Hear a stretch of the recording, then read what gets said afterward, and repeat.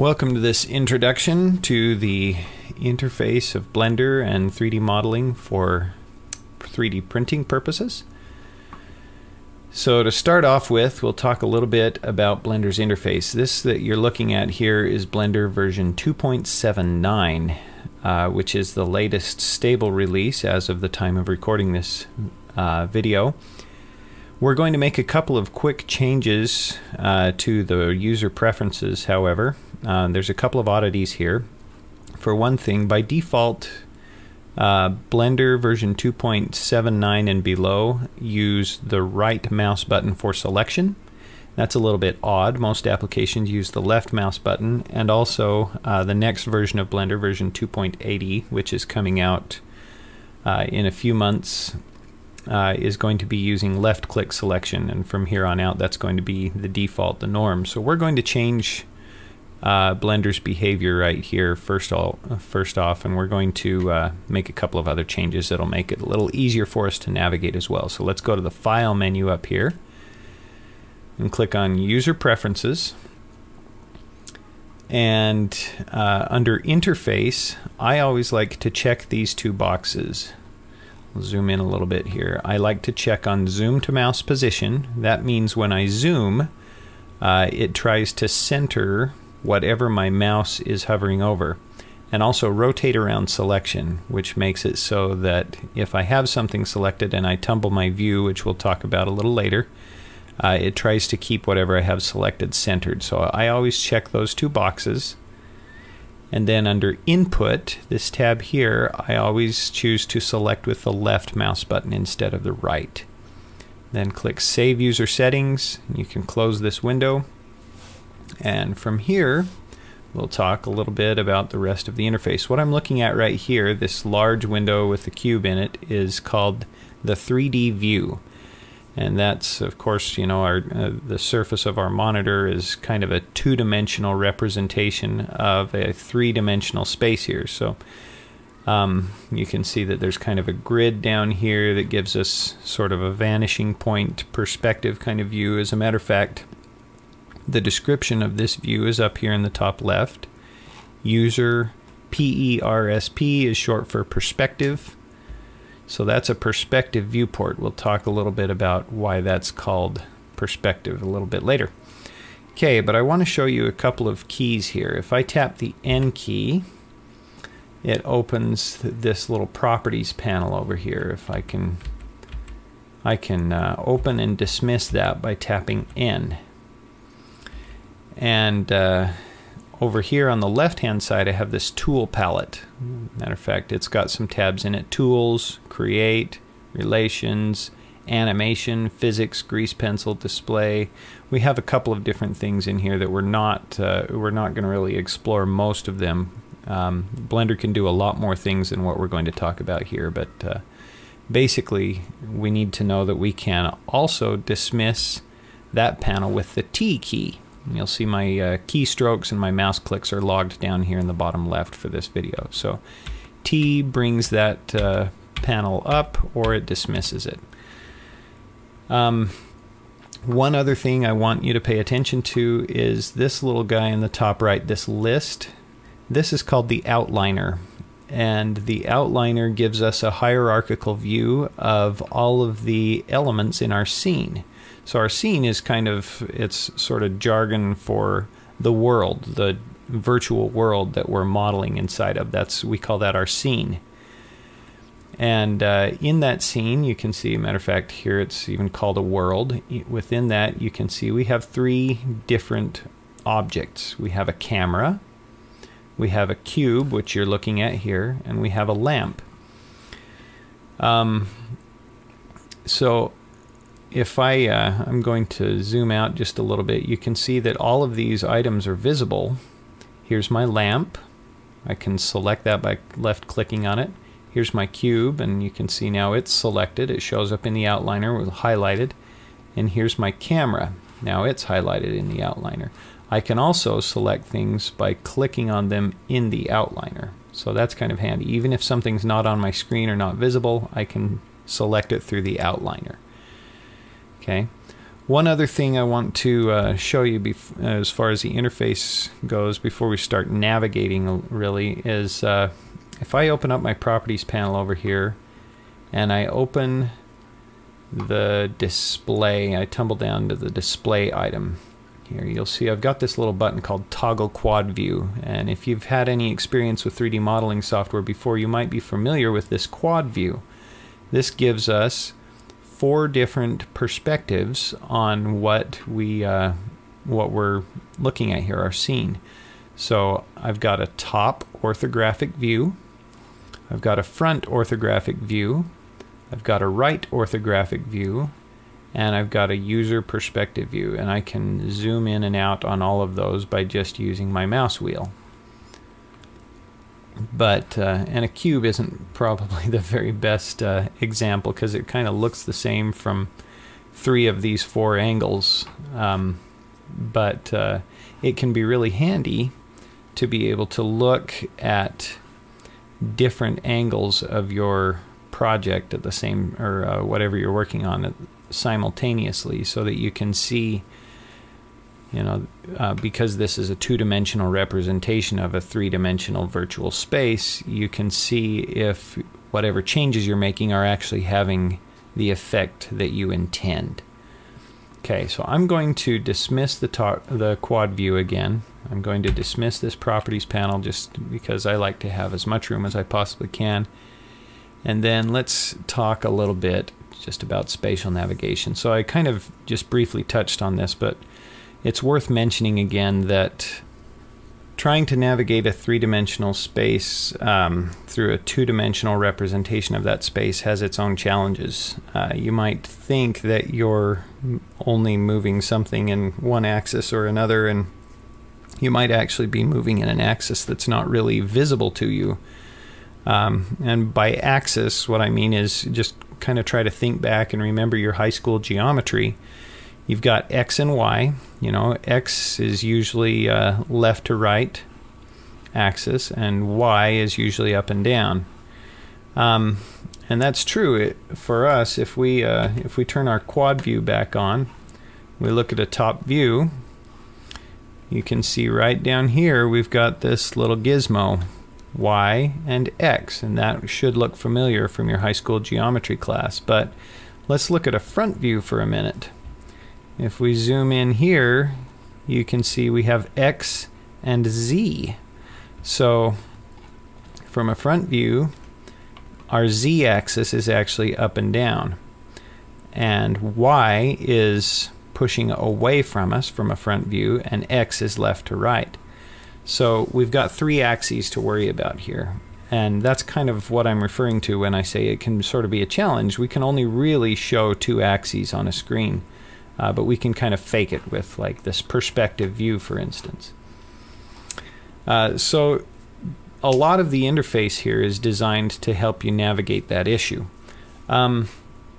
So one other thing that's worth mentioning, in Blender it matters which window or which view here your mouse is in. So if I start entering a command to select or something like that, which I'll show you how to do in a minute, and my mouse is not in the 3D view, Blender is not going to select something in the 3D view. It's going to do something else depending on, you know, if my mouse is in the outliner, that'll act differently than if my mouse is in the 3D view. So that matters, and it's worth noting. As I mentioned earlier, to zoom your view, you just scroll with the mouse wheel. So since we checked that little box, zoom to mouse position, if I just move my mouse over something else, you can see we now zoom to whatever the mouse is over the top of, and eventually, since we're in a perspective view, we zoom past it. If I want to pan the view, just move it left to right or up or down or something like that, I hold down Shift and I middle click on the mouse, and then I just drag the mouse. So Shift, middle click, and then drag your mouse around, and that just pans the view, which can be handy. We can also tumble the view, which is to say we kind of move things around, and you can see I've got our lamp or our light source selected right now, and we also checked that little box that said rotate around selection, so it's kind of treating that light source as the center of the universe. If I select the cube instead and tumble the view, it treats that cube as if it's the center of the universe. So that's kind of how that behaves, and that's, for me, that's very intuitive and handy behavior, so that's why I check that box. Okay, one other thing, I've kind of mentioned this a little in passing already, but this is a perspective view, which means if you look at this grid at the bottom here, it's kind of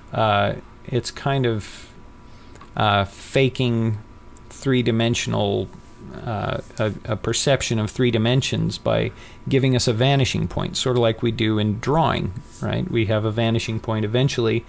This line and all of these lines would converge, and even though they are not parallel on the screen, we look at them and we understand that they are supposed to be parallel because we have the illusion of 3D space here.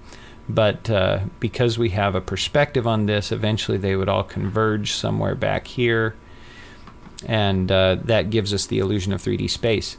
Sometimes it's not handy to have that illusion of perspective, and you can turn that off and on by tapping 5 on the number pad. And you can see that suddenly all these lines really are parallel now, and there is no vanishing point. They would not ever converge. The back of the cube is the same size as the front of the cube. It's not trying to fool my eye into a sense of 3 dimensions by having something that's farther away appear smaller. You know, it's just representing everything at the size that it is. And that can be really handy for modeling. I usually model in it's called orthographic. You can see the name of our viewport here is changed to User Ortho. So I usually model in an orthographic viewport. I find that to be more handy. Okay. So when we toggled the quad view, we had some named viewports. We had top ortho, front ortho, right ortho, and those all refer to the direction that we're facing our object from. And user ortho, which of course is a tumbled view or a isometric angle on whatever we're looking at, or something like that. So we can actually get into those same named viewports without the quad view on. And again, this is on the number pad on your keyboard. If you tap 1, it goes to a front viewport. And that can be either orthographic or in perspective. Again, you tap 5 on the keyboard to change that. If I tap 3, it goes to a right view. If I tap 7, it goes to a top view. Now you might notice that back, left, and bottom aren't really included in any of those views. If I want to flip it around, I just tap 9 on the number pad. So if I'm looking at the top, I tap 9, and now I'm looking at the bottom. If I'm looking at the right, I tap 9, and now I'm looking at the left. Front, tap 9, you're looking at the back. So those named viewports can be really handy. And basically what those mean is that you are looking straight down one axis. So right now from a front orthographic view, you can see I can see Z in the up and down, and X is left to right, but Y is totally invisible to me because I'm looking straight down it orthographically, right? There's no vanishing point here, so it doesn't fan out to the left or right. So that's what that means. Okay, now we have an object here as mentioned, and I'm going to show you just a couple different ways to manipulate or select objects. We already mentioned left clicking. We can just click on our objects to select them, or we can select them in the outliner. All of those work. There are other ways to select.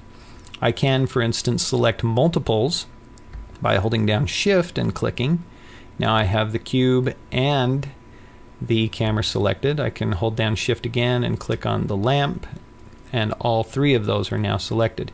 If I want to deselect one, I can Shift click on it again, and now I again only have the cube and the camera selected at this point.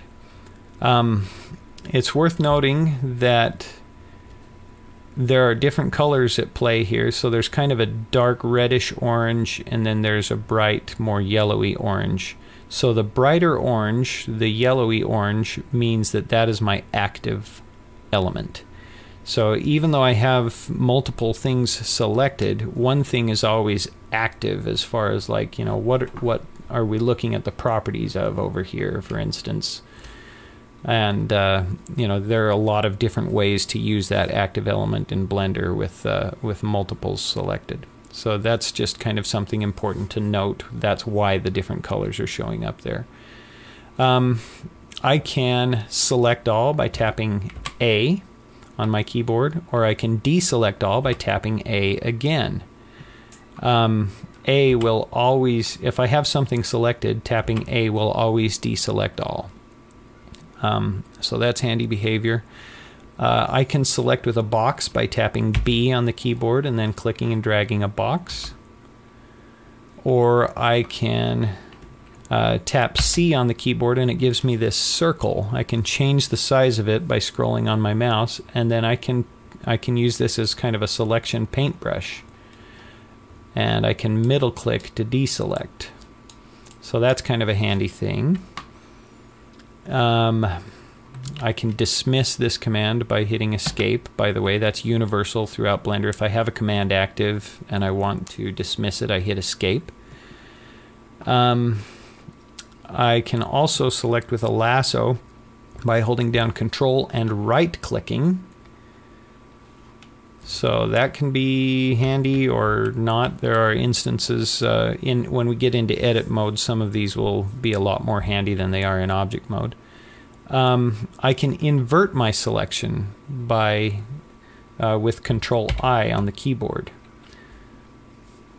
There's also a select menu right down here, so you can select inverse or deselect all if you forget any of these keyboard shortcuts.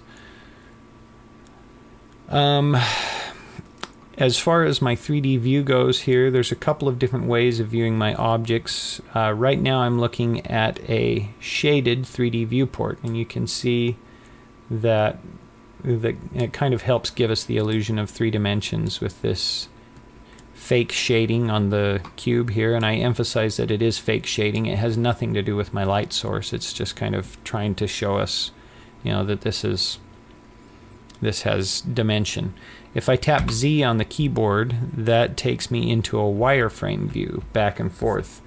Wireframe allows me to see all the way through an object, and that can be handy. It also allows me to select through an object, which will become more handy as we get into edit mode here in a minute. Again, that's Z on the keyboard.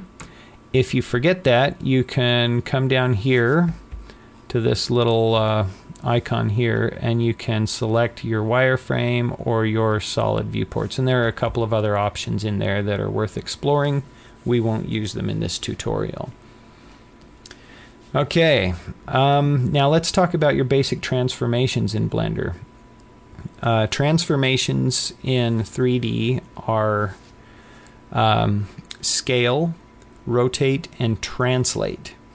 And you would probably usually refer to translate. That sounds a little confusing. Mostly we call it move. Moving an object. To move an object is to translate it, and that's basically what we mean in 3D parlance when we're talking about translation. So let's talk about how to do those things. I'm going to select this cube and I'm going to scale it, and I do that simply by tapping S on the keyboard, and that loads my cursor with the scale operation. Okay, so you'll notice, by the way, this center point here, if I tap S when my cursor is near that, a small movement becomes a very large difference in terms of how much it's scaling. And that's kind of how scaling works. Scaling is a multiplicative operation. So if I move my mouse cursor farther away from the center point there and tap S, then a small movement, or a large movement, becomes a smaller amount of scaling, and that can be helpful for precision. So that's kind of how scaling works. You load your cursor with that tool, and then you move your mouse, or if you want to be more precise about it, you can actually enter your multiplier in on the keyboard. So if I want to double the size of this cube, for instance, I can tap S and then tap 2 on the keyboard and then just press enter. And now my cube is exactly double its previous size. Let's hit Command Z to undo. You can see, for instance, over here, I've got the dimensions of this cube listed. It is 2 by 2 by 2. And for 3D printing purposes, by the way, that will show up in millimeters. So this is 2 millimeters by 2 millimeters by 2 millimeters. So if I tap S2 on the keyboard and hit enter, it's now 4 by 4 by 4. So just a little, kind of a second point of reference there. Okay, now if I don't want this cube to be perfectly dimensioned in all sides, I can also constrain this operation by axis. So what's this green axis, for instance? We can look down here, we can see that's Y. That's our Y axis because it's green. So if I just want to scale this in Y, I can tap SY, and then when I move my mouse, it only scales along the Y axis. And then I can also say, you know what, I just want to double it in Y. So SY2, enter.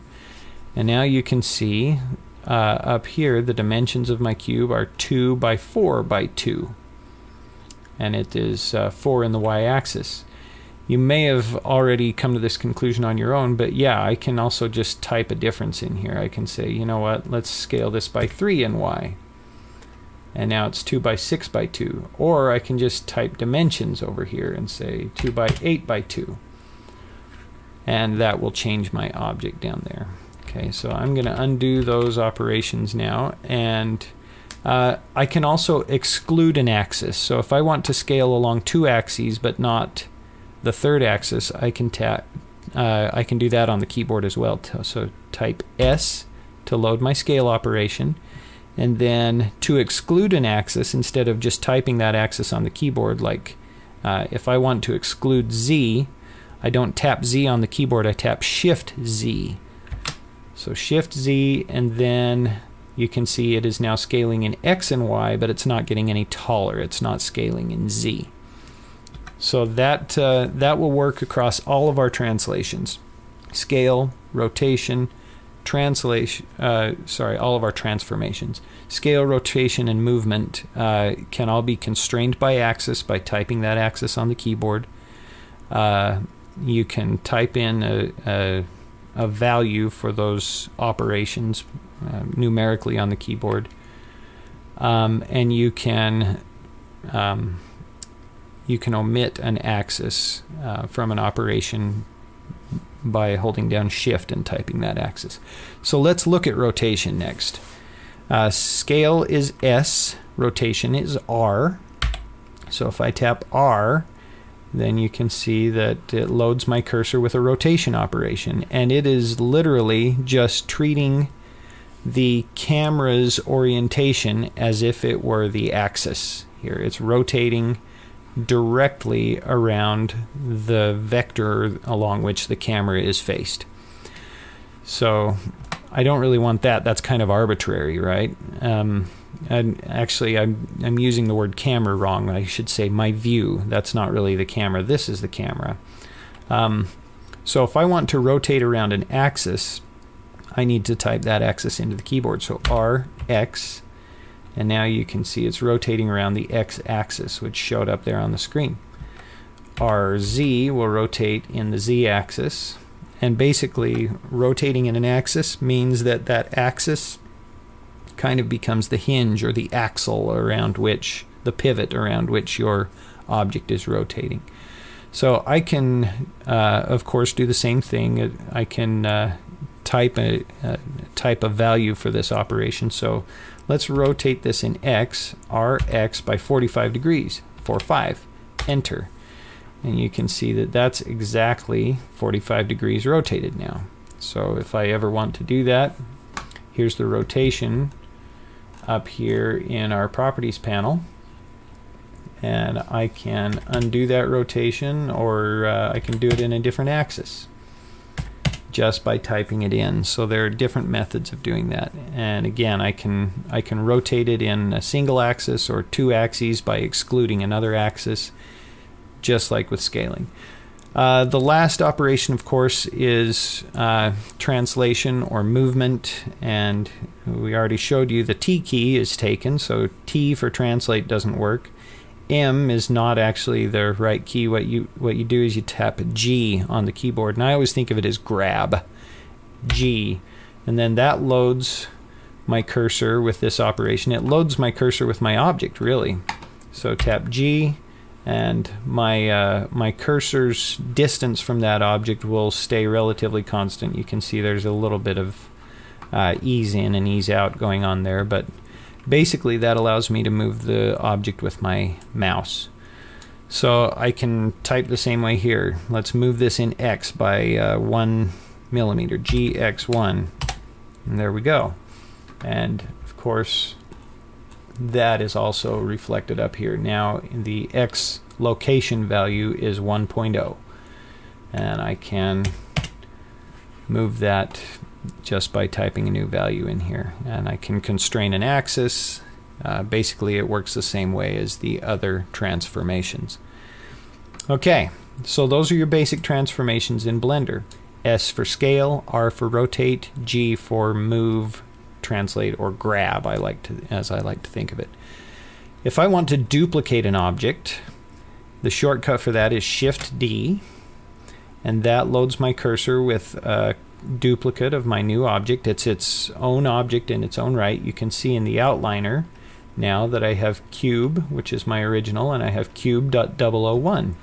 So that's a new copy. I'm going to delete this by tapping the delete key on my keyboard. That's the delete key that's above the arrow keys, not the backspace key. So tap delete, and it asks me, hey, do you want to really delete this? Click delete, yes. The other way to delete something is to tap X on the keyboard, and it asks the same thing. Do you really want that? Yep, I want it gone. Okay, so I can also constrain this duplication operation with an axis. So Shift D, let's put that in Y. Shift D, X, Shift D, Z. And I can type numerical values. So let's select these three and delete them.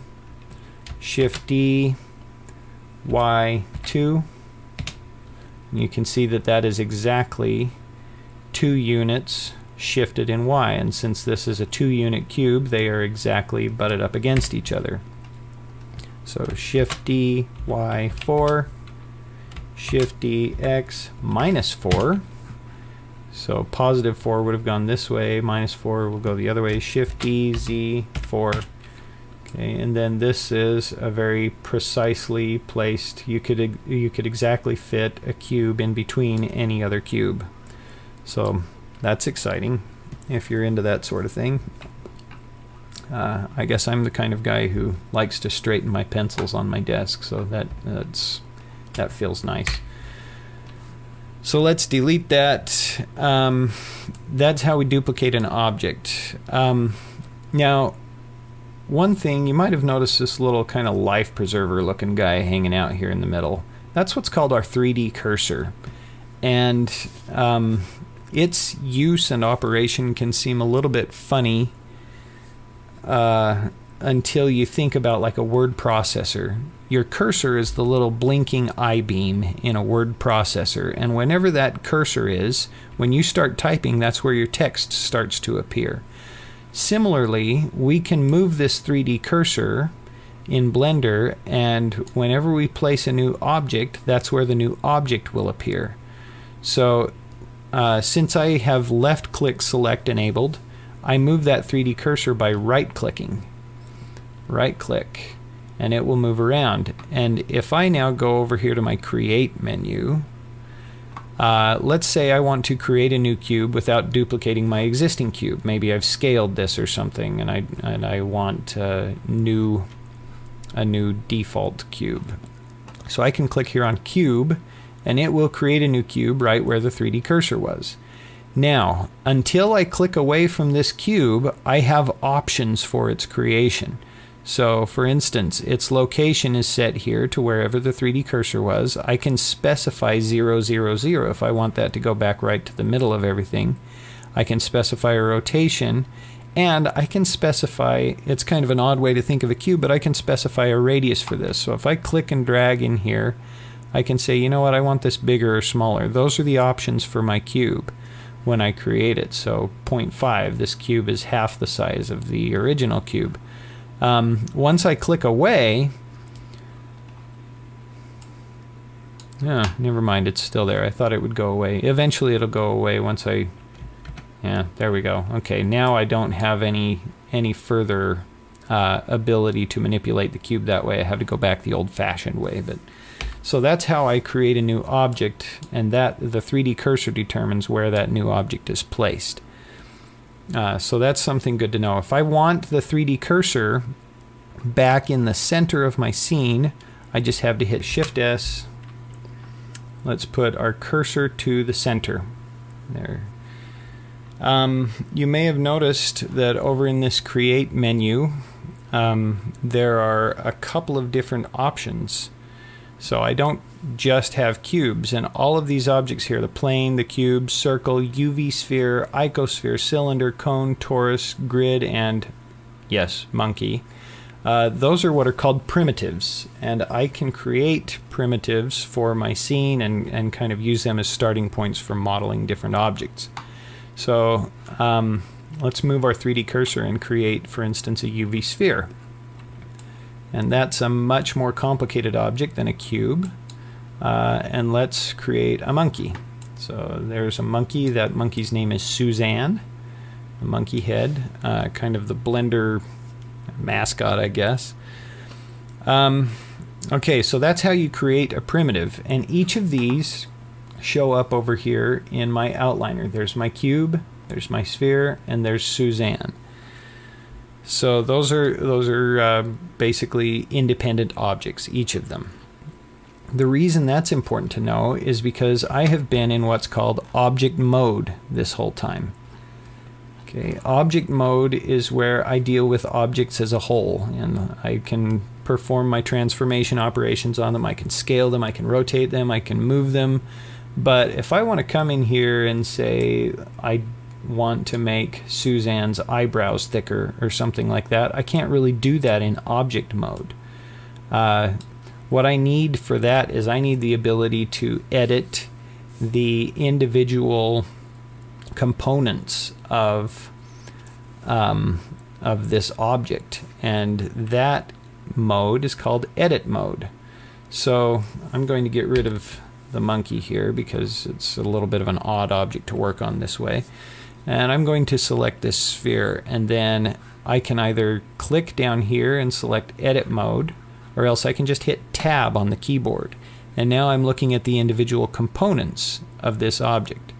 Okay, and let's talk about what this object is made of. So I'm going to deselect all by tapping A. My controls still work here. You can see that what I can select here are these individual points. These are called vertices. Singular is vertex. So this is a vertex, this is a vertex, these are vertices. And vertices basically are the points that make up this individual object. They are bridged by edges. So you'll notice this little guy down here, vertices, edges, and faces. So if I, right now I'm in vertex select mode. If I click on this little edge button, now I'm in edge select mode. So I can select individual edges or multiple edges by holding down Shift.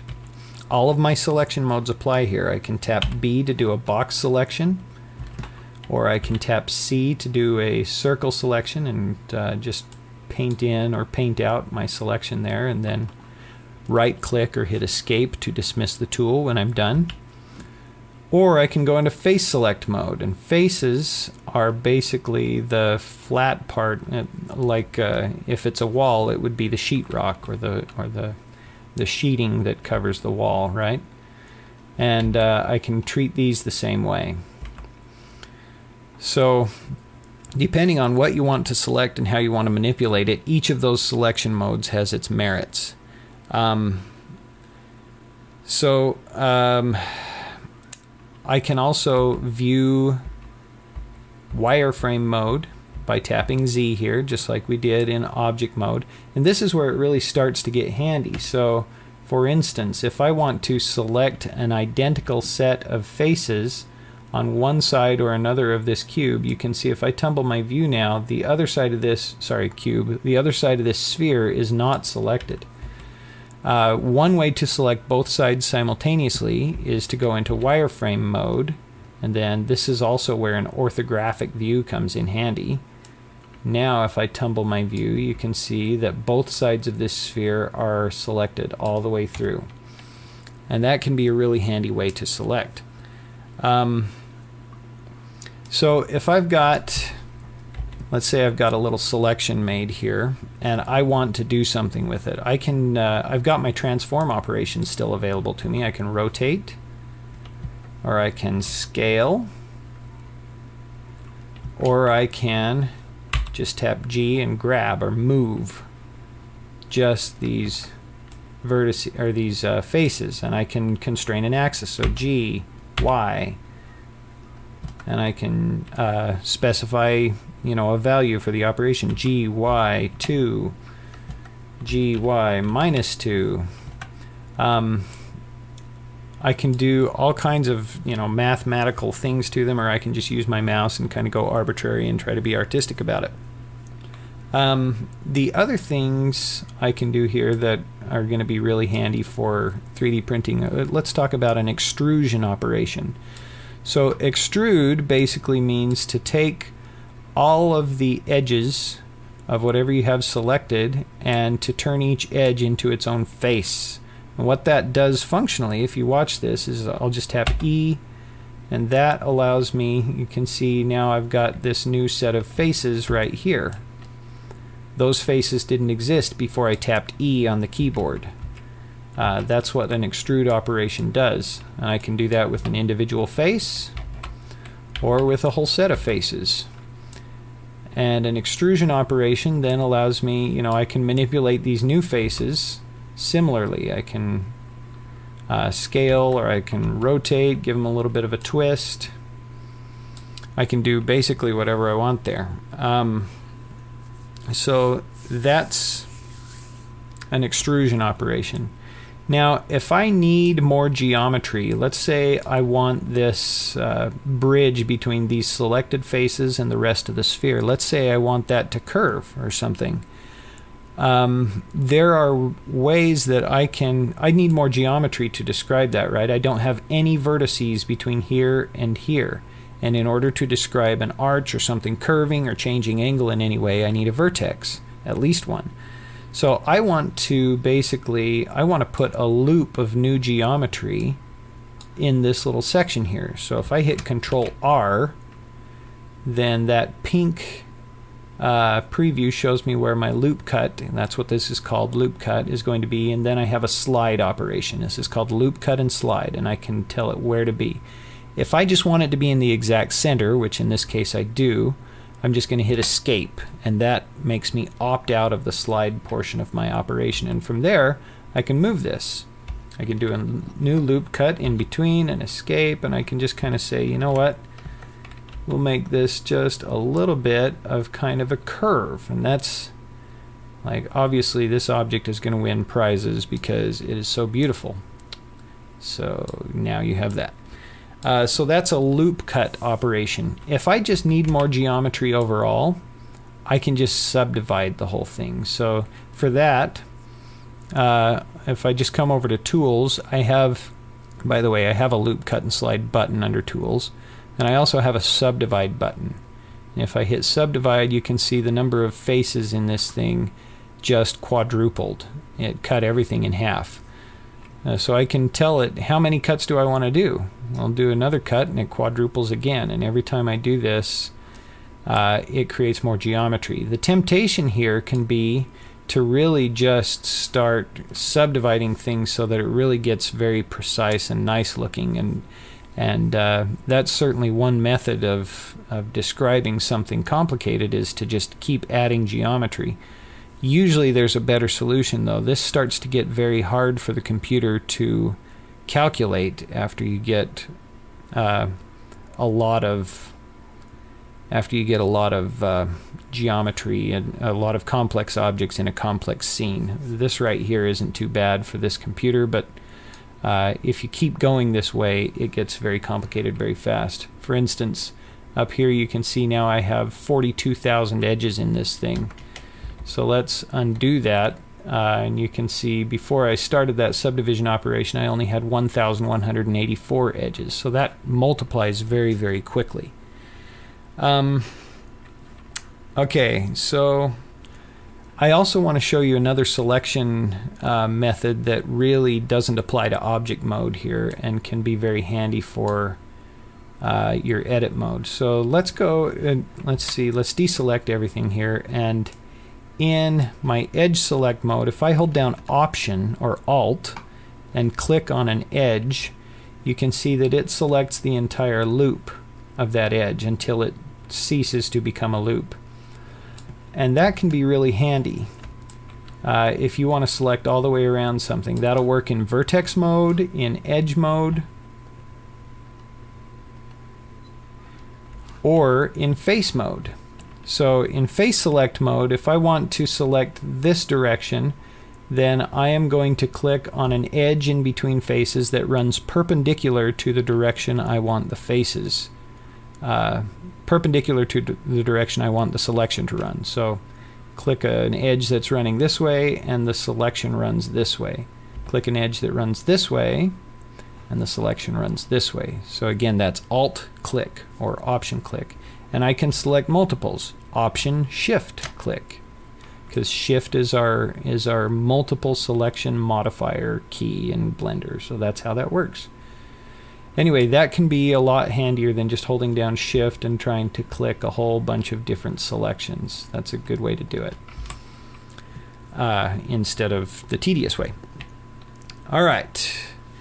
So one note of caution. I showed you how to add a primitive. For instance, if I still have my Create menu over here, you can see under my primitives I still have a UV sphere, for instance. Now, I mentioned that edit mode, or maybe I didn't mention this, edit mode can only pertains to one object at a time. So if I try to click on this other cube, I can't right now. I am editing this cube. I'm in edit mode on this object. If I add another object, let's say, okay, my 3D cursor's over here, so let's say I add another sphere. You can see I'm in edit mode on this sphere, and there is not another sphere in my outliner. That's because all I did was I added the geometry of a new sphere to this object for which I was in edit mode. Okay, that's what edit mode does. Basically, anything I'm doing just adds or subtracts or modifies this object. So this object is now actually this object, if that makes sense. So you've got to be a little bit careful about that. I've seen a lot of people try to add another object, and what they've actually done is added geometry to an existing object, and you have to be really, you don't necessarily want that to happen. So I can still delete all these faces and my object is still just what it was before. I can go back, I can fix it. That's pretty easy. But that's an important thing to know. If I want a new sphere that's its own object, I have to add it in object mode. And you can see now I've got sphere.001. If I want to rename one of these objects, by the way, I can simply double click on the outliner and I can call this sphere for world peace, or whatever name pops into my head. And this one I can call major artistic achievement, because obviously it is an artistic achievement. Okay, we're almost done. The last thing I'm going to show, last couple of things I'm going to show is I'm going to show you sculpt mode. So a lot of people don't like pushing vertices and faces and edges around. We've been in object mode, we've been in edit mode. If I go into sculpt mode now, I actually have some tools up here You can see I've got sculpt draw, I've got grab. Let's try a grab operation. And just like in Photoshop, I can increase or decrease the size of my cursor here with the bracket keys that are kind of under the backspace key. So I can grab this stuff and just kind of start moving it around and just sort of make my sculpture this way. Or I can put a blob in, or click on things that I can pinch. Or I can rotate. Smooth is a really handy operation. I can smooth out the transitions between areas.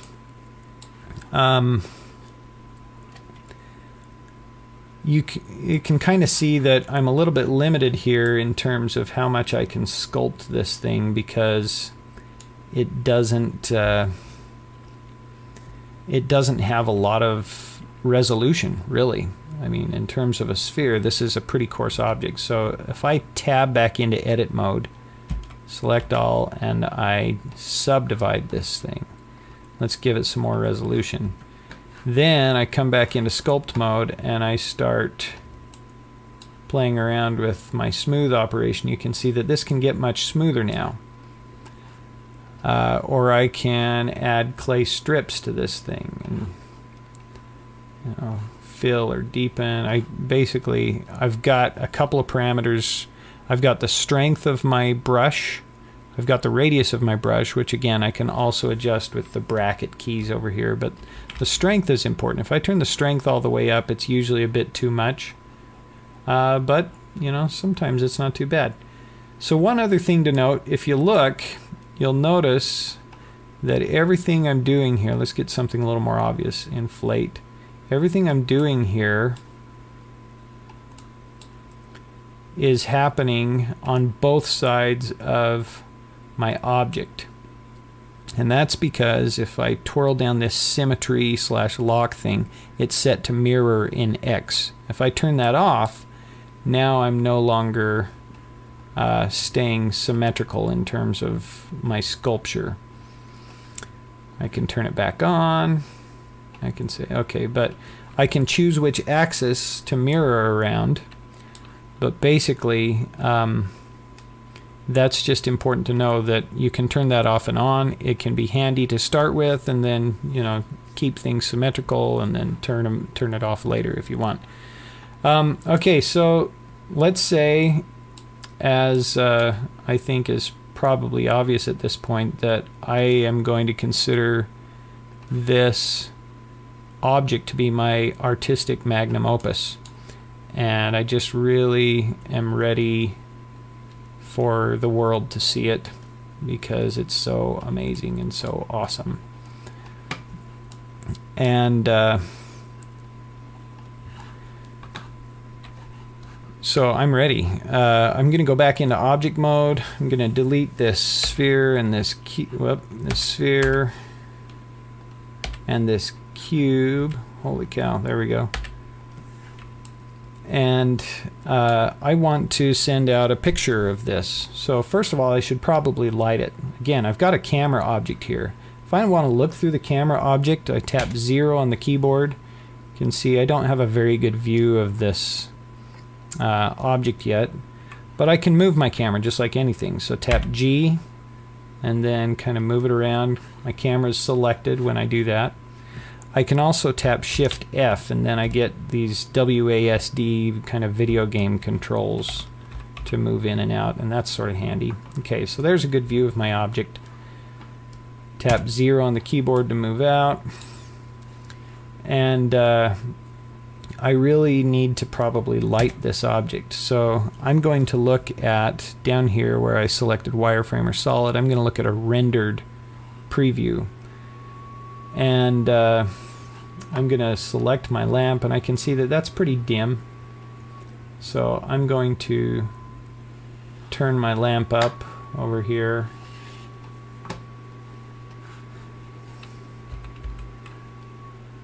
And I can also,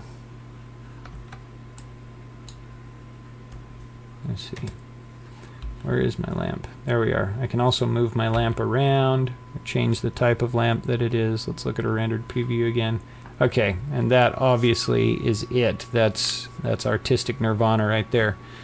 So once I've reached the point where I'm happy with that, I'm going to go over here to my render tab and turn this scale thing up to 100%. You can see I'm set to render at 1920 by 1080, and then I just click on render. And there's my object rendered. So now I could just click on the image menu and I can save that as an image. So let's hit escape. If you haven't done so already, you'll want to save your Blender file. So File and click on Save As and save your Blender file somewhere. The other thing to note is if you want to 3D print this object, first of all, right now it's important to pay attention to my dimensions. This object is only a few millimeters across. It's really, really tiny. So I might want to end up scaling it by like 10 times or something. So now it's like 35 millimeters across in Y. And anyway, that's a much larger object. You can also do that in your 3D printing software. But if I want to print this, I'm going to go to File and Export. And I'm going to export this as an STL. And if I export it as an STL, most 3D printing software can actually import an STL. So that's sort of a handy thing to know, and basically that should kind of roughly get you started with Blender and 3D printing. So I hope all your wildest dreams come true.